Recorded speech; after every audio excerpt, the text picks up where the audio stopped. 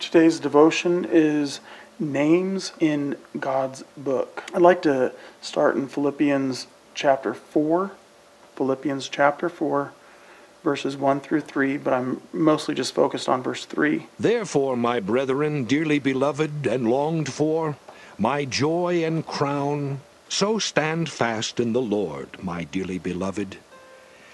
I beseech Euodias and beseech Syntyche that they be of the same mind in the Lord. And I entreat thee also, true yokefellow, help those women which labored with me in the gospel, with Clement also, and with other my fellow laborers, whose names are in the book of life.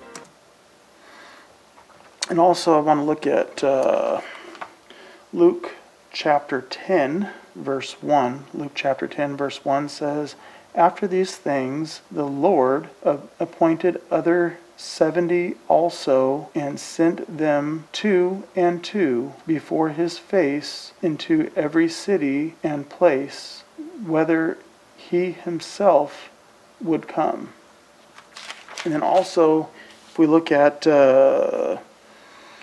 Luke 10, verse 20, let's start back in verse 17, and we'll end at verse 20. "And the 70 returned again with joy, saying, Lord, even the devils are subject unto us through thy name. And he said unto them, I beheld Satan as lightning falling from heaven.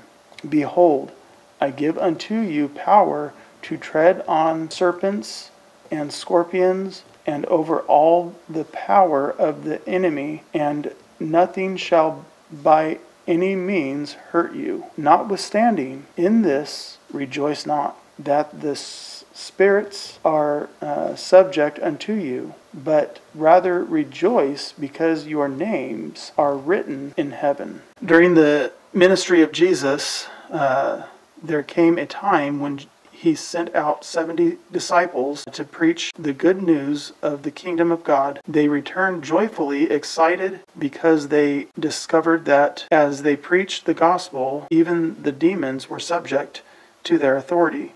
Jesus responded to them that they should not boast about that considering he had given them the authority. Instead, they should celebrate with joy that their names had been written in heaven.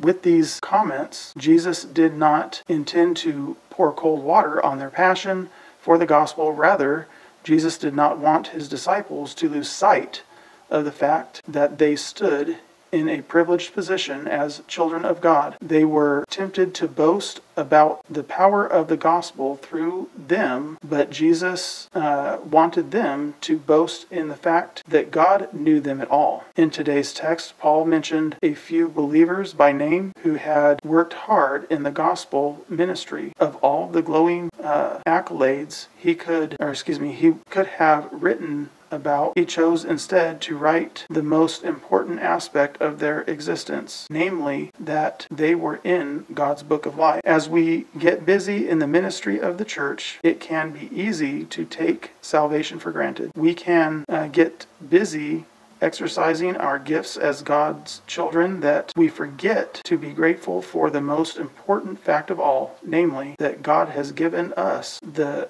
greatest gift in salvation through his Son, Jesus Christ. Just a thought, is your name written in the book of life? That is our devotional for today.